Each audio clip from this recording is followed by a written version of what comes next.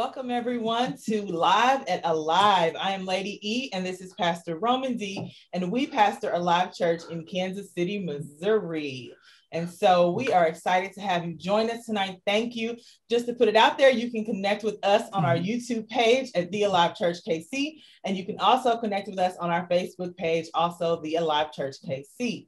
So tonight we are going to have a special treat. I have these faith giants in the room, right? We're going to wrap up the series that we've been doing on faith. And so I'm so excited. If you've been tuning in for the last couple of weeks, you know that Pastor and I have been going in on faith, and he's really been answering a lot of questions that we've been having. And so tonight is just kind of an open forum where I'm going to be asking these faith giants that I have on the line with us questions tonight to help you be able to live your best life by faith. So I just want to introduce Will and Rochelle Parker. Yeah. Oh, hey, people. Yeah. Oh, yeah, Absolutely. boy. They are kingdom builders. They are entrepreneurs, real estate investors. I can't name everything that they do, but just know that they are completely awesome. And they are authors. And so tonight you're going to want to pick up this book after you finish this session with us. So Pastor, what you want to tell the people tonight? Hey people, y'all are in for a treat. I'm not going to delay it much longer, but I'm excited to have my brother and my sister on. These people ain't like family. They are family. Yeah. So the live experience, let us give a nice warm welcome to Will and Rochelle Parker. Oh, hey, people. What's up? What's going on? What it do? What it do? How y'all doing? Thanks for having us, Pastor Roman D and Lady E. Yeah, for sure. So let's go and get into it. We're going to go ahead and just dive right into faith. And so the first thing that I have is I want to talk about understanding your spiritual authority in walking by faith. What is it that people want to know? What do you want to tell the people about their spiritual authority, that they're able to call those things that be not as though they are? And that goes for anybody. Anybody can jump in. You know, one of the things that's so important, that's so wonderful, the reason why we expanded to just helping people get saved, but living a life of the abundant life that Jesus came to die, was to understand our authority. It is so vital. It is crazy how we see Christians living beneath of what God has called them to do. And it's simply because of the lack of knowledge. They don't understand that, hey, I don't have to deal with this my whole life. I don't have to struggle with sickness my whole life. I don't have to struggle with lack. And this topic of faith, it is something that we're called to live by. And so it's something that our authority that we need to learn. We need to dive into the word of God. Parker Jr., what you think, bro? Man, you know, that word authority just jumps right out at me. And Pastor Roman D, you really said it, man. For some reason, the body of Christ, the Christians, those who have accepted Jesus Christ as their Lord and Savior, for some reason, they lack on authority, but the world doesn't. That's true. The world speak stronger and they'll speak more authority than us. They live more sometimes by Christian principles than they really understand. That's true. You know, Christians, we're for some reason, I don't know if it's from bad teaching, I don't know if from lack of studying, but for some reason, we won't walk into the God-given authority, you know, that's been actually given to us. You're right. So it blows me away. But I see a lot of non-believers, people that's not of the faith. I see them walk into authority all the time. They might blame it on the universe, but they're still speaking. Yeah, that's true. That's what, and you said it. You said a couple of things. You said bad teaching, and you said, what was the second one? You said it was pretty much bad teaching. I think that's what I chalk it up to, is that somewhere down the line, the people of God have been told that we have to take a vow of poverty. And I have my suspicions about where that comes from, but it's not the word of God. God did not tell us that we have to take a vow of poverty and be just poor, beat down, run over, you know, people to prove that we love him. Actually, we're a better example of him when we show the world what he's given us and what he's given us in terms of the power that he's given us through the Holy Spirit on earth. Absolutely. And, you know, Will, you hit the nail on the head when you said that the world exercises more faith principles than Christians do, because that rolls into my next question, which would be the trend of positivity versus faith. And so there are a lot of people who are very positive, and they're saying the universe, and they're saying, you know, that they're in faith, and they're saying positive confessions, but they may not be seeing that that faith, you know, producing in their life, because really they're just in positivity. So can you guys break down for the people, what does it mean to be in positive and really walking by faith? What's the difference? I like this one. I like this one because this is something we call optimism versus faith. Optimism is a hopeful expectation for your future and your future success. That means speaking positive, thinking that your future is going to have great outcome. You're hoping it's going to happen. But see, that's not faith. See, when you're walking in faith, we understand that it already has happened. See, optimism and positive thinking is saying what you wish to come. I hope it happens. I hope it happens. I don't know if it is. I think it might happen. I'm going to pray it happens. I'm going to reach for it, and maybe I can grab it. Faith is saying it's already done. You're already in the place.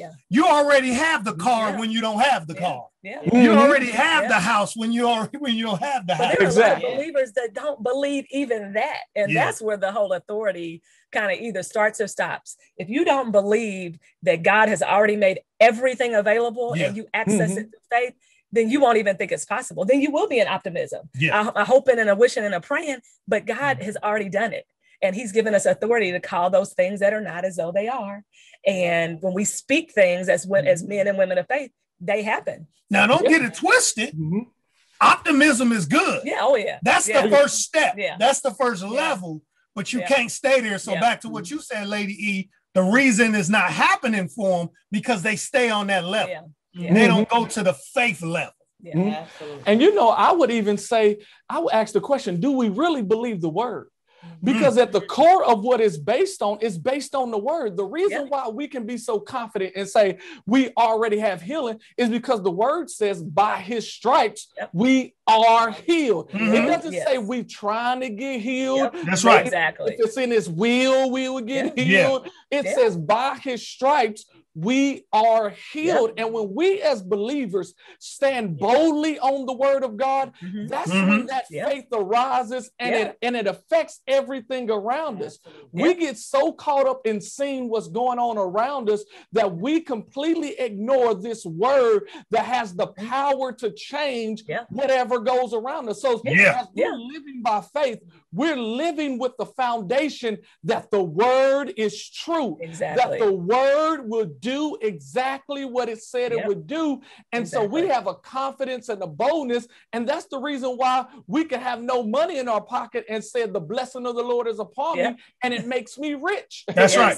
Without painful toil, without sweat and tear. Why? Because we're standing on what God says. God's word is true. Because if we didn't have the word, we wouldn't have any faith.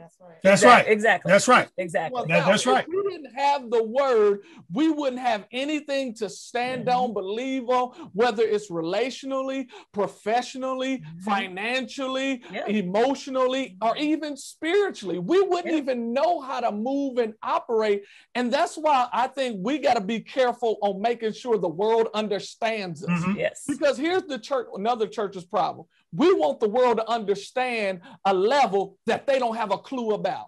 Exactly. Exactly. Yeah, that's right. And so we just got to walk in it. We got to walk in it. And that's when our authority comes in. That's when we see miracles, signs, and wonders happening that everyone are blown away about. But we're like, hey, the word already promised us this. So that's what we're standing on. Exactly. But you know what, Pastor Roman, you said something that was very key, though, is having people around you that will agree with your faith, that believe the word of God the way you believe it. Because when you're around people who are not people of faith and they start saying, oh, that's not going to happen. Oh, that's far-fetched. Or, oh, you don't deserve it.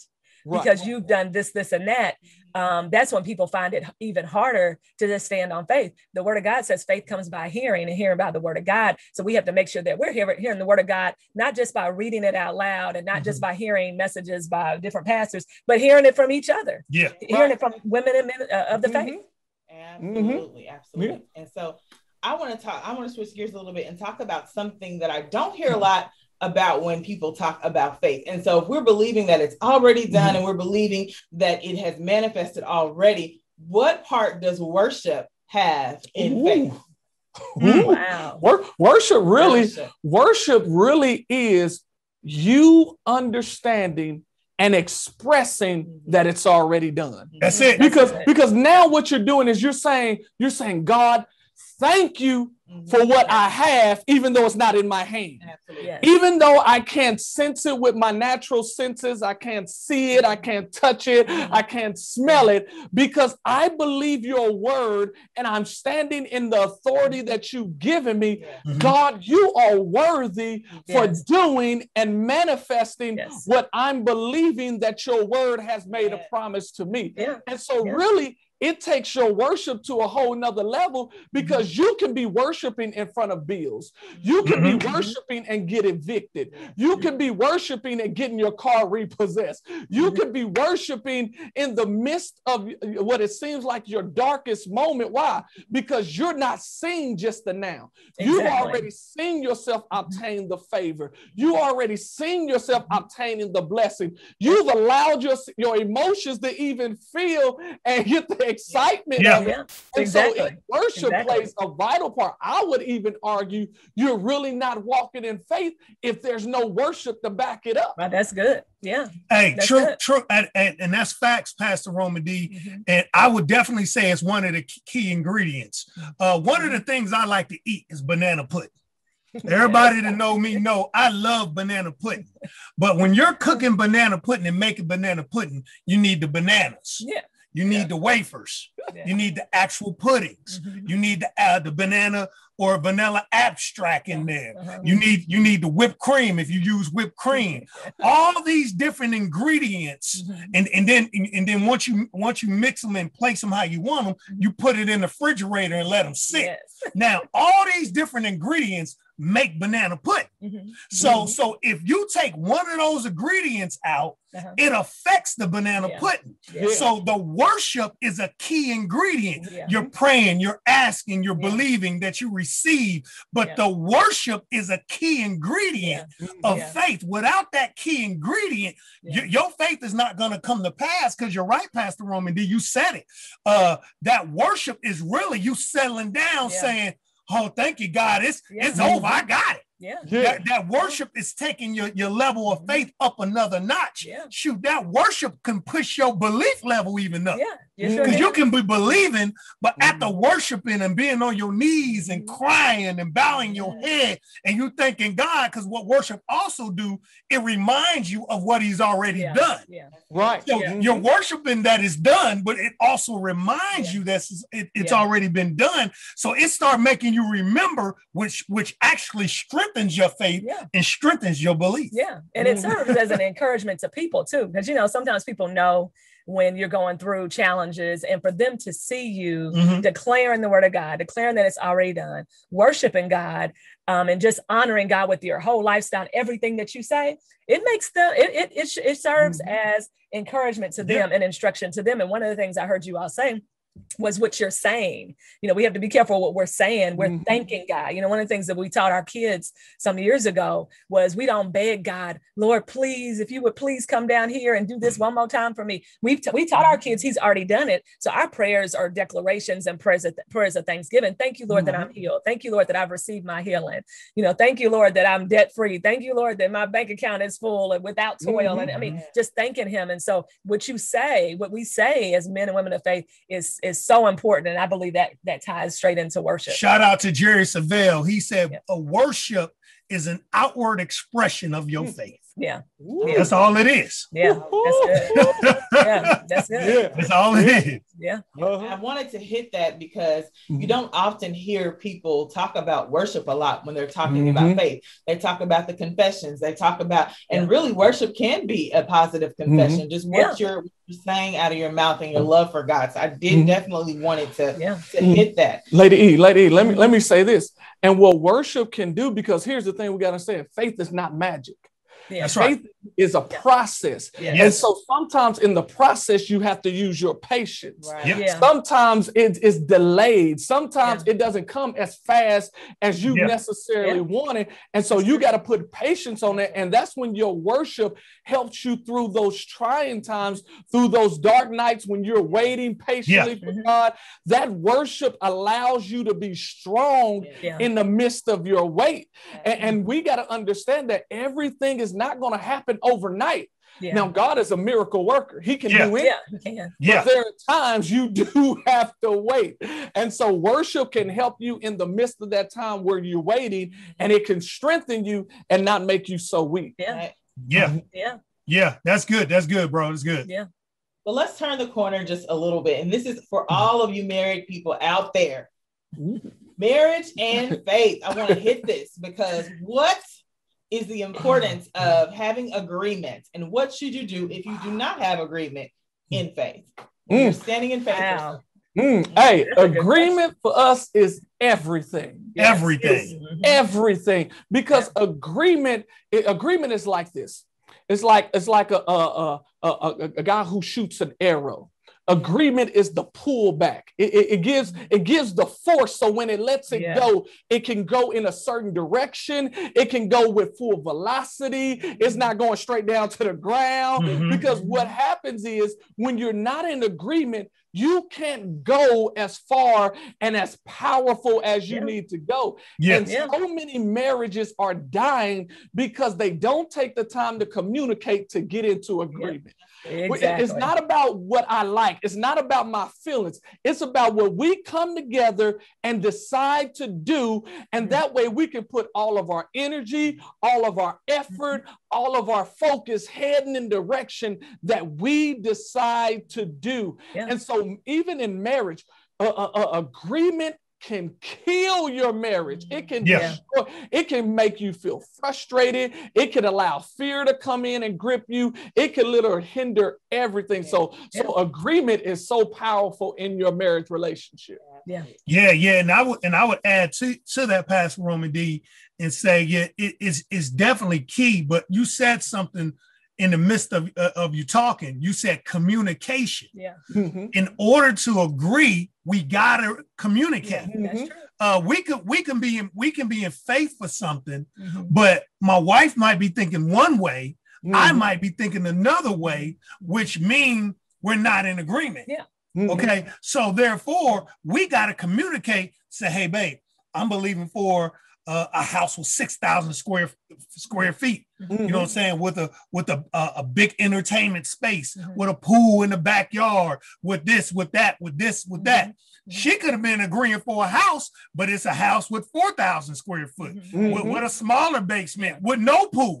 So technically, we're in disagreement. So we have our faith on a house, but the details are mixed up because we wasn't communicating. So how is that God going to make it come to pass where we both got our faith is on two different things? Yeah. And I think it happens all the time where couples do that. So the example that he gave, neither one is wrong, right? A 4,000 square foot house is nice, a 6,000 square foot.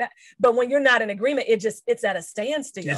So then people start thinking, well, God is not answering our prayer. It's like, but you're not asking for the same thing. And in marriages, people have their personalities, they have their opinions, but it takes really for you to humble yourself and sometimes take one for the team and say, you know what? I'm good with the 6,000. I mean, I'll take the 6,000.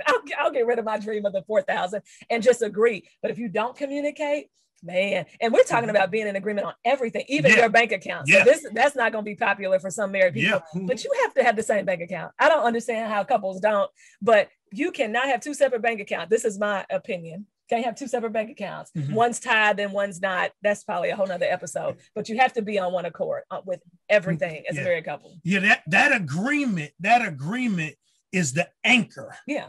It literally it's the anchor. It makes it work. So like you just said a minute ago, Pastor Roman D, without that agreement, everything is chaotic. Yeah. Everything is chaotic. So that agreement within marriage, man, within partnership, within marriage, it's very, very, very important. Yeah. Because I can be in faith. So let's say, for example, I have a health issue, or someone has a health issue. They can believe on their own that God has healed them. They can receive healing. You know, he can intercede on this person's behalf and pray and be in agreement. But when it comes to something that affects both of us, we have to, it's not just intercession, it's total agreement. It's not me praying and him interceding. If it has to do with both of us, like a house, finances, our kids, anything that has to do with our marriage, we have to be in agreement. So there's different, what's the way I want to say that? There's different types of ways that I think we even come to God for things. So even with that example though, this goes back to what you said earlier about humbling yourself. I still need to be in agreement with you on your faith. Exactly. You know, because again, we have to meet each other at whatever faith level we're at. Yeah. If you're believing that you can get a supernatural healing, but I'm believing you should go to the doctors and get surgery, the ultimate result is for you to be healed. Yeah. Right. I gotta humble myself and say, you know what? If she's believing for supernatural, I'm going to be in agreement with her because we know when two or more is in the midst, God is in the midst. Yeah, that's true. So I still need to be in agreement, even if it's your personal faith. You know, I'm reminded of a story. We talked about an ox, and this ox could pull 2,000 pounds by itself. And they put another ox doing the same thing, and they thought they would go from 2,000. You add another ox would bring 2,000. They will be able to pull 4,000. They found out when these two ox are heading in the same direction and pulling, can pull up to 10,000 pounds of weight. And they were blown away. But once again, that shows the power of agreement. That's why the Bible says one will put 1,000 and two will put 10,000. That just don't make sense. Most of you would think 1,000, 1,000, 2,000. But it said 10,000. Why? Because of the power of agreement. A power when we come together and try to do something awesome, we will accomplish it. If you read in the book of Genesis where it talked about the people and they were building a tower up until God, and God said, if I leave these people alone because they in agreement, they're going to accomplish what they're trying to do. Here they was trying to build a tower to reach God. And God said, if I leave them alone, they will accomplish it. And so he changed their language to throw them off. But that shows us the power that when we come into agreement, we can do some awesome things. I believe there's some married people listening to us right now, and you're just agreement away from doing the impossible. You agreement away to building that business beyond your wildest dreams. You an agreement away from having the very best family you can possibly have, and people looking at your family and learning from your family. So agreement is so powerful. Absolutely. We're going to take a short break, but before we leave for break, I just feel in my spirit that I want to ask the panel a question. What should someone do when they're standing in faith for a spouse to get saved? We're going to take a break, and when we come back, you're going to find out what we think about that. We'll be right back. Hey, what are you waiting for? Come to WillParkerJr.com. Grab your t-shirt, grab your hoodie. You can even grab some music. Come on. Welcome back. And if you are just joining us, I'm Lady E, and this is Pastor Roman D. And we have our guests, Will and Rochelle Parker. And tonight it's all about faith. It's all about just open-end questions as we wrap up our faith series. And so before we went to break, I asked the panel a question about what should a spouse do if they're in faith for their spouse to be saved and come to know Jesus Christ? How does that agreement work when one spouse is believing for the other one to get to know Christ? So I'm going to turn it over to our panel. Lady, I think that's an excellent question. I think the first thing that needs to happen is that person that's in faith for their husband or for their wife to be saved. They first must be a living example. Yes. They must be you can pray till you're blue in the face. If you're not walking and living this thing out and being an example, your prayer is gonna mean it ain't gonna be much. That person must be a living example, first of all. They should be studying their word, their husband or their wife, whichever way. They should see them reading the word. They should see them talking to God. They should see them going to church. They should be living out the word of God, meaning you're not yelling and cursing at me. You're not doing anything crazy. They should be living this life out first. I think that's the very, very, very, very, very first step. I agree. I love that. Let y'all add to that. Hey, I would say, and be the spouse you're supposed to be. If you a wife believing for your husband, still cook for him, still give him loving, still do all of those things because you're trying to win him, fasting and praying and not getting it and not communicating with him, talking about you saving yourself. That's not going to help you. That's not going to help you at all. If you're a man and you believing for your wife, love her unconditionally, show her the love of Christ. Don't just try to just read the scripture to her. Show her the love of Christ. So if when one day she show up and she start hearing the preacher talk about how much God loves and things, you will be her example. And so I think that doing those practical things, because sometimes what people would do is they would do more nagging than witnessing. They do more nagging than demonstrating. And what they don't understand is you're pushing them away. And what you want to do, you want to be such an example before them that even if they're mad at you, they always say, well, boy, they love God. They love God. They ain't never saying, well, they fake and phony. That's why I ain't never trying to get part of that religion. They going to all that church every week and it ain't doing them no good. No, you have to, like my brother said, live that example, but you have to do those practical things. Be their spouse. Love them unconditionally. Don't talk down on them. Even if they're not going to church, you love them. You speak well of them. Matter of fact, this is what you do. You got to watch what you say about them, even to them or their friends or your family members. You have to start confessing, you a mighty man of valor. You a woman after God's own heart. Even if they don't believe it, you have to speak it. You have to declare it because you're speaking those things that be not as though they are. I agree with both of you all. And, one of the things that I've experienced just with friendships is sometimes there's a backstory about why people haven't come to Christ yet. And so being just really patient, listening, giving them that space to be vulnerable and talk to you, and not being judgmental and saying, oh, well, this, because some people have been traumatized growing up around around whatever religion their parents or household practice. And so just really listening and being there. And, one of the things I want to say too, is I know we haven't talked about this, but I'm going to add it to it. Is we're not talking about marriages where the spouse is unsaved and he's beating you and treating you bad, and so we're not saying to stay in a marriage where you're being physically abused or verbally abused. We're talking about someone who's treating you right, but they just haven't come to Christ yet. Because some people will say, well, they'll stay in an abusive marriage and say, well, I'm just still praying for him to come to Jesus. Well, I'm gonna pray for you across town after we sign that divorce paper, because you're not going to verbally or physically abuse me while I'm praying for you to come to Christ. So I just wanted to add that, make sure we're clear about that. And let me add this too, for those out there that need an example, and you're saying, man, that sounds good, but I don't know where to start. There's a great movie called Fireproof. Fireproof is an excellent marriage movie. And basically in this movie, for those of you that have not seen it, the husband got saved and he started doing these steps. He was challenged with some steps. I ain't gonna give the movie away, but he had to do everything he needed to do to show how he was really changed and transformed. Even when she was being ugly to him, even when she was being mean to him, even when when he was cooking and she was like, why are you doing this? He lived out this Christian. He was following this book. And it didn't feel good, but he followed this thing through and it was success at the end. I would say rent this movie Fireproof and watch it, because it's a great testimony on where to start if you're trying to figure it out.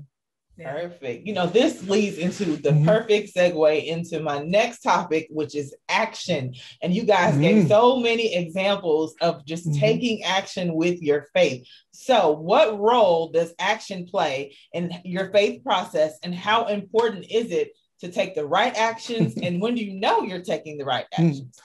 Hey, you know what? Actions is like your reward, because here's the thing. You can believe, you can ask, you can confess, but then if God gives you a strategy or a plan of action and you don't execute it, that was basically all for nothing. That's like me saying, hey, God, when I was single, God, I'm believing for a wife. I asked him, I believe, I'm confessing, I'm married. And then I get next to a woman and then I won't even introduce myself. I won't even talk to her. I won't even say hi. A woman give me her number, I won't even call. Though that everything I did up to that point ended up being wasted because I didn't take the proper action. Action lets you know if you really believe what you said you believe. It is a manifestation of your belief and of your confession coming to pass and showing up in the natural. And so action is everything. The simple definition of faith is really acting on what you believe. That's the simplest definition you can use for faith, is literally acting on what you believe. I remember a story where I was told about a guy that had some car keys, and he got on top of his car and he said, if I get into the car with these keys and start my car up, I can drive down the street. If I get in the car with these keys, put it in ignition and turn the car, I can drive down the street. And he kept saying it. And the truth of the matter is, he never did it. So he was still on the rooftop believing something. But since he didn't take action, since he didn't get off the roof, open the door, get in the car, put the key in ignition and turn it on and drive, it never came to pass. So action puts everything in motion. Like you said, Pat, you can believe, you can ask, but if you got a plan of action, or until you take action, it's not going anywhere. I agree. And just plainly, it just shows that we believe that God's going to do what we believe he's going to do. Another example is if I pull up a chair, and, Pastor Roman and I, we're always joking with each other. So I pull up a chair to him and I say, oh, do you believe, this chair is going to hold you? He's like, yeah, I believe. And I push it and I say, sit down. If he doesn't sit down, he doesn't believe it. He either doesn't trust me, because we're always joking, or he doesn't trust the chair. I mean, it's just that simple. And so that's the way that we show God we trust him. Faith without works is dead. I mean, you saying you want a job, you have to fill out an application. Now, can somebody just find you and just call you and say, and give you a job? Yeah. But how often does that happen? You have to put in a job application. You brought a good point too. I think we cannot miss. Okay. You said if you bring that chair up to Pastor Roman D and he doesn't sit down, he either doesn't trust you or the chair. So we often put a lot of emphasis on the chair. We never talk about the person. Wow. And the truth of the matter is, you can trust God. It says Jesus is the author and finisher of our faith. You don't never have to worry about trusting him. That's true. He's always on time. He's always faithful. He's always loyal, and he cannot lie. So that's one thing you don't never have to worry about, is the person. His name is Jesus. And that's the power of the testimony, right? When we've had a miraculous experience with God, when we've seen our faith actually manifest into what we're believing, and we share that story with other people, it encourages them. Going back again to like your community and the people that you're talking to, if you're the only one speaking faith and believing God, you're gonna you could easily get worn down and easily get discouraged. Not saying that you would, but it's a lot easier than if you're around a community of believers where they're even correcting what you're saying and saying, no, this is how we speak. This is what we do. Have you done this? Have you done in the natural what you need to do to make this faith declaration manifest itself? So get yourself, if it's just one person that can hold you accountable on this faith thing, it's so key and so crucial. to do that. Yeah, because here's the thing that, and we all, I believe we all can say this, because as friends, we constantly sending one another messages and things of that nature. We're checking up on one another. Hey, how's such and such, such and such? If we're believing someone stepping out on faith, we're checking up. Hey, you did this, you did that, you did that. And what it's done is pushed us all. And we even have other friends that we talk to and chat with and check up on, and it's helped all of us elevate our faith to another level, that we're doing things that if you probably told us 5 or 10 years, we may not even believed it. We may not believe, hey, we started a church. We may not believe that, hey, you guys own your own business, and Will Parker Jr. wrote his first book, and everything. And so all of us have, because we're connected, we've been able and we've allowed each other to push one another, which has helped us to go to another level. Because I think that's another thing. Not only do you got to have people around you, but you have to allow them to check you at some time. You have to allow them to push you. I give my wife so much credit, even with starting a live church.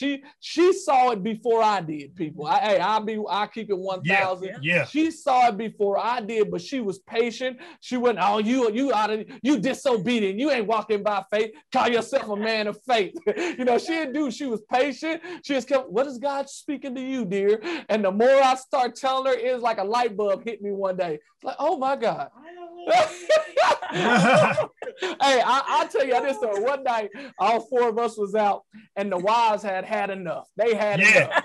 And they came and said, have you asked God? Have you talked to God about stuff? But you need people like that who see the greatness on the inside of you, see what you're capable of doing, even when sometimes you may not see it in yourself, and be bold enough to say, hey, I love you. You know I love you, so we ain't got to go through all that. Have you done A, B, C, and D? And sometimes that's how you overcome. That's how you are able to do things that you may not thought you was going to do. Absolutely. That's true. I always say, get your body in the right room. Get around people who, are speaking faith. It's very important what church you go to. It's important of what friends you hang around. And that kind of brings me to my next question was, we always talk about Pastor Ivy Hilliard and him talking about your faith criteria. So what is faith criteria?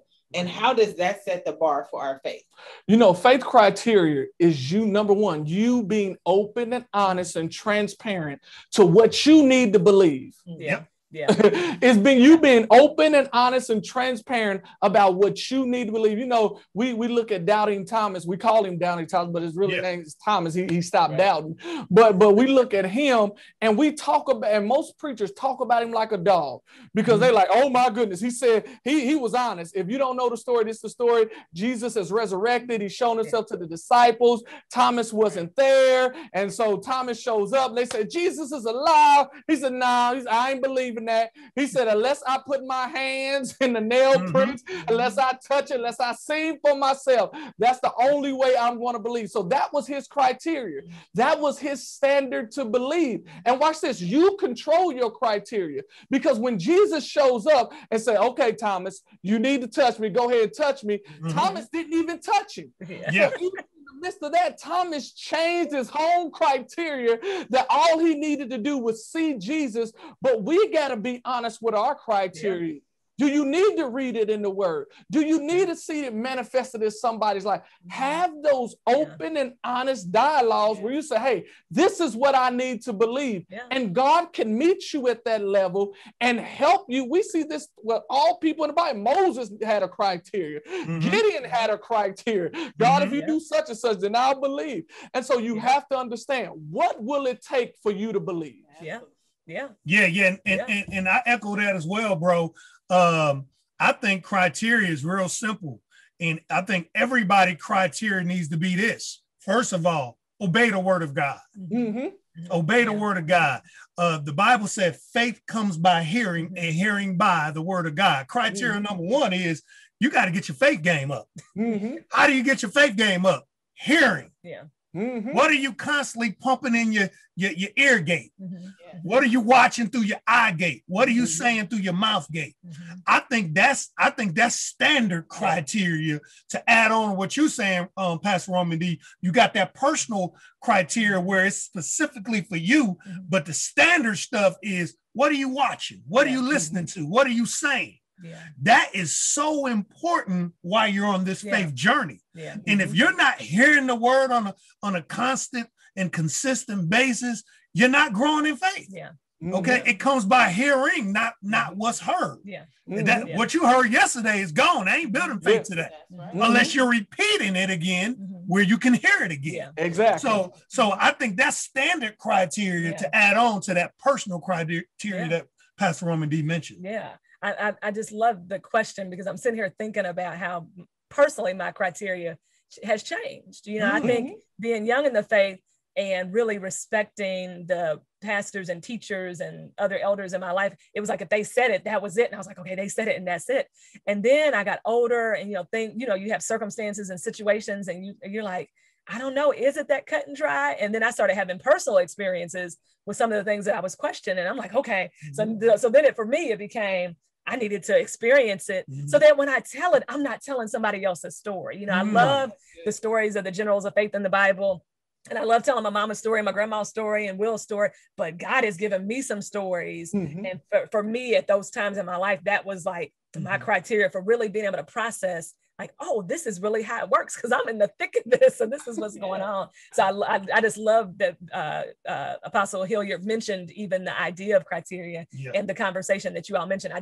Your responses to it, I totally agree with what you said. Absolutely. It's just so important to get that through your mind, is what criteria am I giving God for me to be able to manifest what I desire? And so that kind of brings me to my last point for our panel, which is meditation and visualization. Now, we kind of talked about that a little bit throughout our other shows as you watched the sermon and the video from Pastor Roman D. And so meditation and visualization, I know a lot of, it's more popular now than it was, maybe 6 or 7 years ago, but sometimes Christians run from the word meditation because they're thinking that it's an Eastern religion tradition, and that, you're not necessarily worshiping God when you do it. Explain what meditation and visualization means to you and how you fit that into your own faith practice. Well, let me say this first. Christianity is an Eastern religion. I know a lot of people think it's about white people. No, it's an Eastern.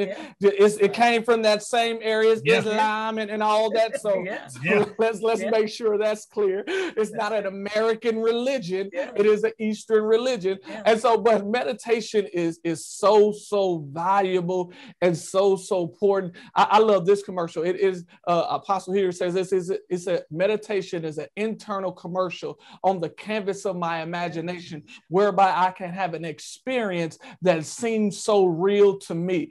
And so it is something, it is you seeing yourself as the end result, is you allowing yourself to feel those feelings that you have. Okay, you're believing for a house. You know you want a 5-bedroom house, 3-car garage, 3 levels. And so you close your eyes, you see that house, you see the big yard, nicely manicured, you see the 3-car garage, you see you pulling your Bentley or your Lexus or your Mercedes up into the car. You allow yourself to feel that feeling. It feels good. It feels good. I see my white Bentley. Your house, you see your huge old kitchen, you see a nice stainless steel and all that. You go up to your master suite, your big old bed. You got room, you got an extra area that you sit and you just take notes and you write down stuff. You walk into your big old bathroom with your shower. You may even have one of those showers that don't even need doors. That's how big.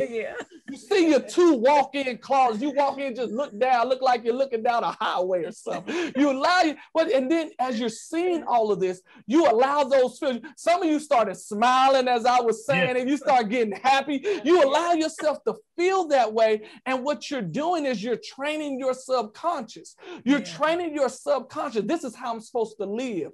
This is how I'm supposed to operate. This is where I'm supposed to be. And you see it on the inside. You don't have it in the natural. But when you close your eyes, and you can get so tough that even you ain't got to close your eyes, you can just see it and visualize it. And you're allowing your emotions to feel it. And now you will start seeing big houses that you never seen before.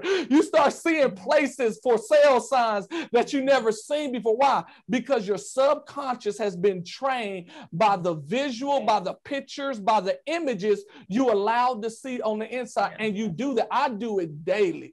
I do it daily. I see 10,000 members. I see us at the, every time I drive past the cable dimer, I say, thank you, God. That's the live church home. I say, thank you, God. You know, my next step, I'm gonna go on the parking lot and I'm gonna talk to it. And we didn't talk about that. That have to maybe part 2 another day. But you allow yourself to see yourself as your end result. Maybe yours is to be married. You start seeing yourself with a spouse and happy with children. Maybe you want to own a business. You start seeing yourself running the business and being able to hire people, interviewing people, whatever the case may be. You allow yourself to go there before you go there. And Pastor Roman D, I'm going to go there because you said that so good. I don't need to repeat nothing you said. I need to soak in with people to understand imagination and visualization. But no, I think this. I think for the people that can't imagine or having problems with visualizing, they do need to go out to that car lot and get in that car. They do need to go out into that vacant building or that strip mall area where that business might be. They literally need to take steps so they can come home and visualize and same way with writing vision boards and things like that. All those things will help you with your meditation and visualization.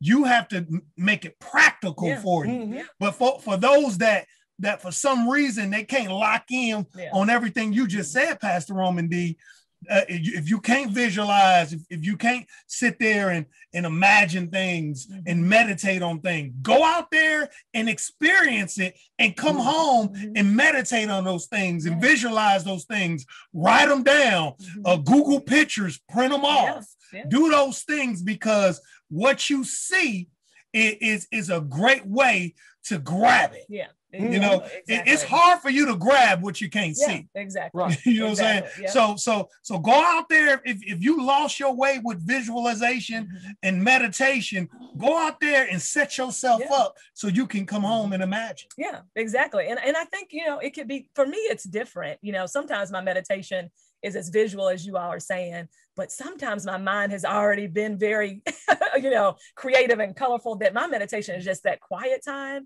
where I'm like, okay, God, I'm not going to talk. I'm not going to let my mind go through my to-do list or even my wish list. I'm like, God, I just need to hear from you. And not that I don't have anything visual in my mind. It's not maybe moving as fast as it normally does. And that's when I can hear from him about some of those things. I love the fact that you mentioned vision boards. We love vision boards. And I think what vision boards do is it keeps you focused. Like, this is what I'm believing God for. So when that new shiny penny comes up, or when somebody comes up with another idea, it's like, no, I'm believing God for this. And not that we can't be open to other things, but I know for me, I hear the next best thing. And then now my attention is divided. Now my faith is divided, and then nothing happens. So keeping that vision board, whether it's the poster boards like some of us have, or some of us have Pinterest boards now, just looking at it saying, no, this is what I'm believing God for.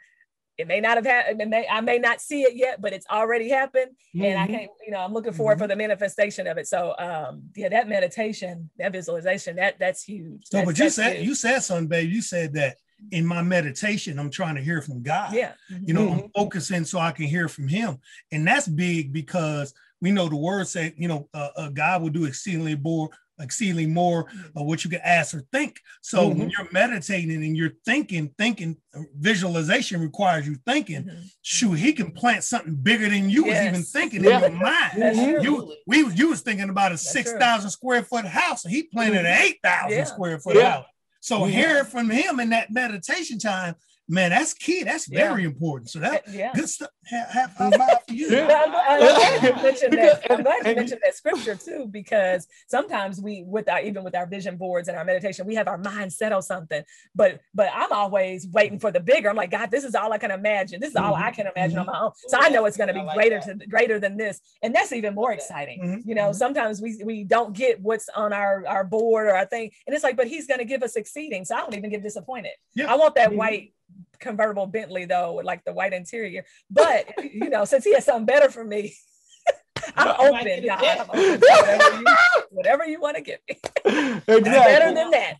Yes. And I would say also get your kids involved if you have children, because kids, that childlike faith, man, they will take you to another level. Our daughter has been speaking that we're going to build our home, and here we are like, what home are we going to buy? And she's like, no, we're going to build.